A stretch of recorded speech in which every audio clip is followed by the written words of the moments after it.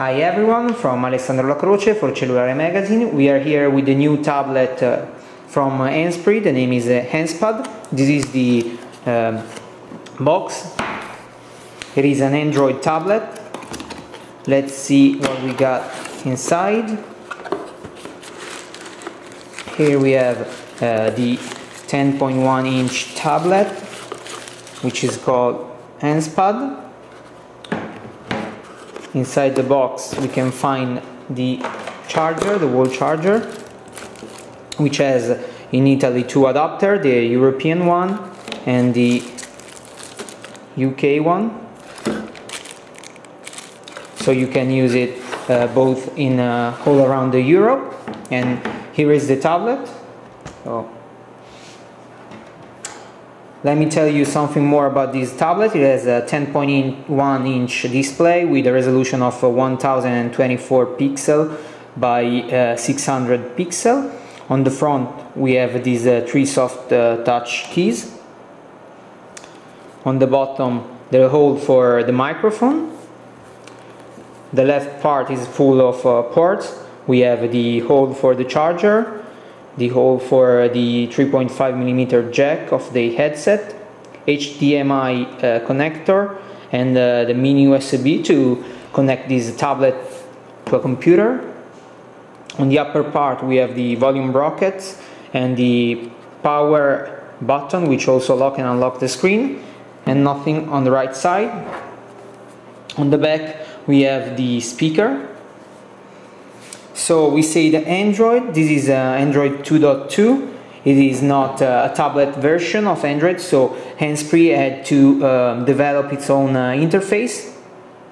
We have this UI, it's very clean, and you can move around the tablet very quickly. It has inside a Tegra 2 dual-core processor.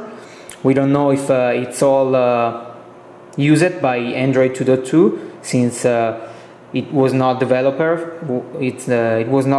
for this kind of products, but it's very fast. We have some widget. For example, this is the news widget. You can browse around, scroll through all the list of the widget. Let's try to open a news. We are on a Wi-Fi connection. It's not that fast, so it might take a while. The dimensions are 260 for 171 and 30.9mm thick. This is the news. You can scroll through, you can pinch to zoom. So it's very news app, it's very complete. As you can see, the upper bar, it's not the stock one. You have this button which will bring you back to the home. There is the notification bar, which display all your new notification. That's the battery notification, and here is the Wi-Fi. You don't have a 3G connection, so you have to have a Wi-Fi connection to use all the internet. This is the settings. You have these two panels, but if you want to go deep inside settings, on the right side it appears another panel, so it's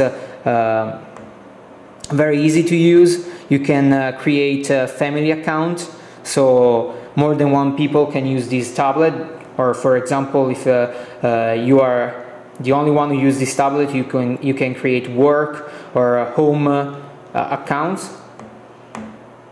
That's the application menu list. Of course, you don't have the Android market, since it's not a Google Experience device. You'll have this App Center, which is very similar to the original Android market. The only thing is you don't have the whole 150,000 apps. You have around 4,000 apps inside this market. But you can surely use other alternative market like SlideMe or something like that.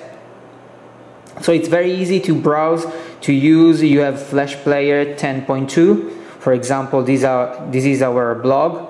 You can scroll the page very fast.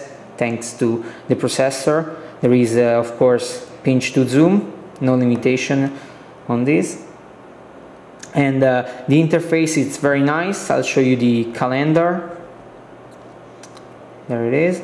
You can scroll through an hour, add an appointment for example, and it will be displayed. Here is the keyboard. It's split in two parts, so you can just type without problem. You can reach, even me that has a short hand can reach the far letters, no problem with that. It's a very nice tablet. It has a price of 399 euros, so it's not that expensive, and you can surely use it as a netbook replacement, since you have this powerful processor. For now it's all. For Alessandro La Croce and CellulareMagazine, bye bye.